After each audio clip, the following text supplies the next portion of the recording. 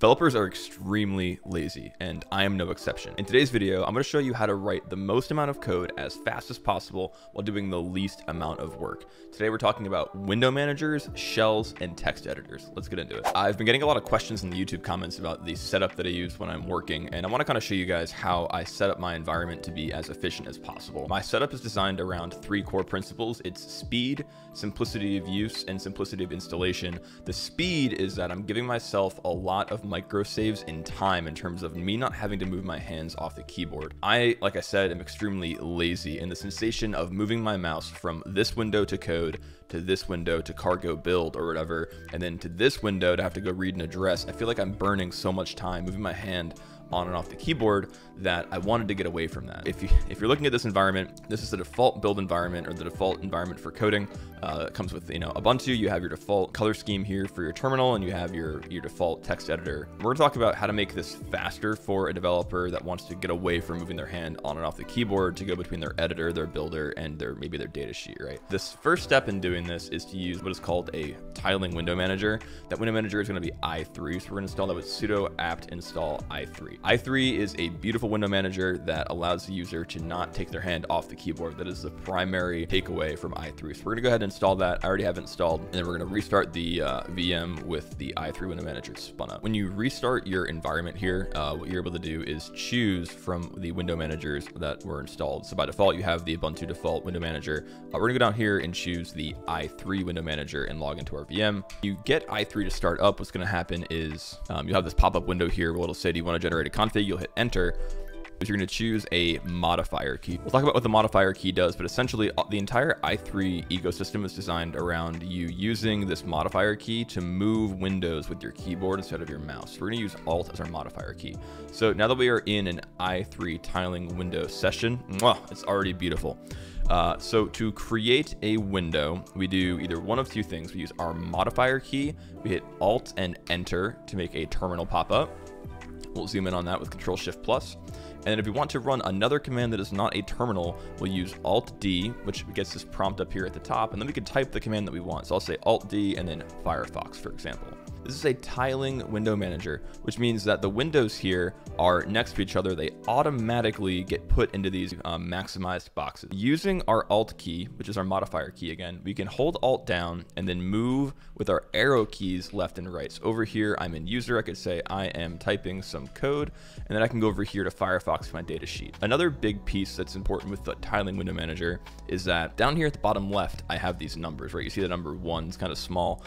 Those are called our workspaces. In my head, when I'm coding, I essentially use multiple workspaces where each workspace number denotes a different thing that I'm using. So for example, if I have Firefox here, I want to put the data sheet, we'll put the Broadcom data sheet in a different workspace, because I want that window to not only be full screen, but I don't want it to clutter my thoughts when I'm coding, right? So we're going to move this to another workspace. You do that with using your modifier key. You hold down Alt. While you're holding Alt, you press Shift, and then you move that to another workspace by pressing the number. So we do our modifier Shift 2, for example. You'll see now down here that a new workspace opened up, and we can go to that workspace by doing modifier 2. So now we can go between the two of these just by touching a few keys. Also, if we had two terminals, let's say for example, I'm coding in the one on the left in Vim. So we'll go to my Rusty Pi, my project. So over here I have my code, and then I can now go over here to my right and go between the two of them with literally no time lost at all. So that makes me extremely fast. I don't have to worry about every time I do a new thing, I move my hand on and off the keyboard. Just such a waste of time. You may be wondering, how do we make i3 pretty? Right now, we have basically this kind of gross bar down here with a few pieces of information, and we have the default Ubuntu background.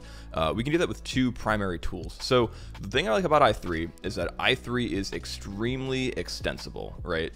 We are able to write a config for the i3 that tells i3 what to do when it starts. We can modify the keystrokes. We can add a lot of our own personal customizations that we figure out over time to make i3 more personal. So if you want to have your own custom background, what I did is I made a config file before I started this video. This is my actual config file when I'm working. And at the bottom of the file, I have two commands that run that get started that make my i3 a little prettier. So I start two primary commands. The first is feh, or feh, F-E-H. You can sudo apt install that. And all you do with this is you say no startup ID. You can use feh to display your custom background, right? So here I have a path to a file. It's just a picture of a bridge. I like that. And then the second one is Compton. Compton makes it so that your i3 windows can be different opacities and colors depending on which window is active. So I'm going to show you that real quick. We're going to write that file. Then we're going to move config.back to config to overwrite it. And then I'm going to go show you my Compton configs. We'll go to vim config compton.conf. And all we do here is we say that the inactive opacity, actually I turned these off, but if you wanted to, you can make your inactive opacity 80, for example, so that you showed which window you were currently in. It makes it a little more obvious. So after we've edited all of those config files, we're going to do our modifier shift R to reset i3, and then boom, now our stuff pops up. So if we make two windows with alt enter enter, you can see the one on the right and the left, they're switching, and one of them is a little darker than the other, which means that it's the one that we're actively in.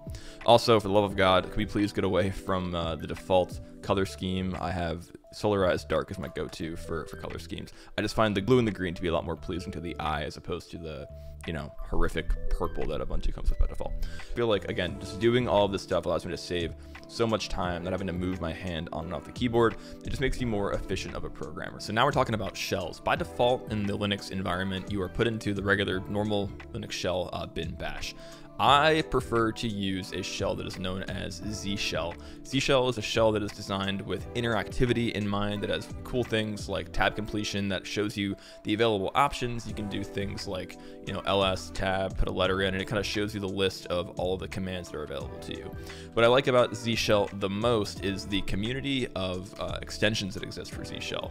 The big one that I use is called OhmyZsh, or OhmyZsh. OhmyZsh is cool because there is an entire community of people that are developing themes to make ZSH more interactive. So you go to this website here, OhmyZsh, I'll put that in the description down below. Install OhmyZsh, and it's literally just a shell script that you download and run. And we'll install OhmyZsh by putting that script into our command prompt, hit enter. It's going to clone the repo, say, do you want to change your shell to ZSH? Yes, of course. Put in your password for sudo to run that, and then boom, we are in OhmyZsh inside of Z shell. If you want to make modifications to your running instance of Z shell, you're going to edit your ZSH RC, and that's where a lot of your options for themes and stuff are going to pop up for Z shell. The big one, if you want to make your Z shell look like one of the available themes on the OhmyZsh website, you're going to go into your ZSH RC, and you saw that line there, ZSH theme Robbie Russell. So that's one that I like to use by default. Again, talking about simplicity and simplicity of installation, Robbie Russell has the bare minimum features that I like in my shell. The big one being the ability to see what branch I'm on in Git, and if my Git current state has untracked commits or uncommitted changes. The reason I like to have that is because I've had so many instances where I've made changes to a project, I'm deep in the weeds coding, and then I realize, oh shit, I'm on the wrong branch, and I suddenly get into myself into a merge conflict hellscape. So having the ability to see constantly where you're at and the status of your Git repo is super useful. All right, next we're talking about text editors. So I know that this is a pretty controversial issue. I think the world of text editors becomes a pretty big holy war between kind of the OG text editors like Nano, Emacs, or Vim, up to the more modern ones like Sublime and VS Code and so on. I've used them all, and I have to say that my favorite text editor is Vim. The reason being, first of all, Vim is basically anywhere. So if you run Vim, boom, you have Vim. You have all of the major features in terms of the motions, the modes of visual editing, of instrument editing, and command line stuff that Vim is known for without any extensions. You can extend Vim. I choose not to because I don't like the sensation of having one environment somewhere where I get used to a way that a text editor feels and looks, and then I move to a new computer or I move to a new VM, and suddenly it's all different. If the big thing here is we don't take our hands off the keyboard. You may be thinking, oh, well, Vim doesn't allow you to edit multiple files. It's kind of a pain in the ass to use. You actually have a lot of really cool features that are like a Windows system built into Vim. The big one, going into the command mode, you can do Tab E for edit and hit tab, and you are able to open files in Vim in a tab text editor format. So you can go ahead and open a file like it's a tab in Vim, and then using the motion GT, we can go between the tabs like it's a regular text editor. And again, being in i3, we can make a window over here to the right, and now we have another window where we can use our cargo commands to build our project. I know that Vim has a pretty high skill curve, learning all the different motions and stuff, being able to use visual mode to like select text and then copy it or delete it. That takes a while. But combining all of these things, combining i3, not taking your hand off the keyboard, using Vim where you're using all of the features available and efficiently moving around while you're writing code, I think will make you a more efficient programmer, where over time, you may not realize it, but these little saves in time add up and just make you overall able to do more complicated tasks in less time compared to maybe your peers or maybe yourself in the past. Anyway, if you enjoyed this video, hit like, hit subscribe. Let me know what you use for your environment down in the comments, and then go watch this video or this video.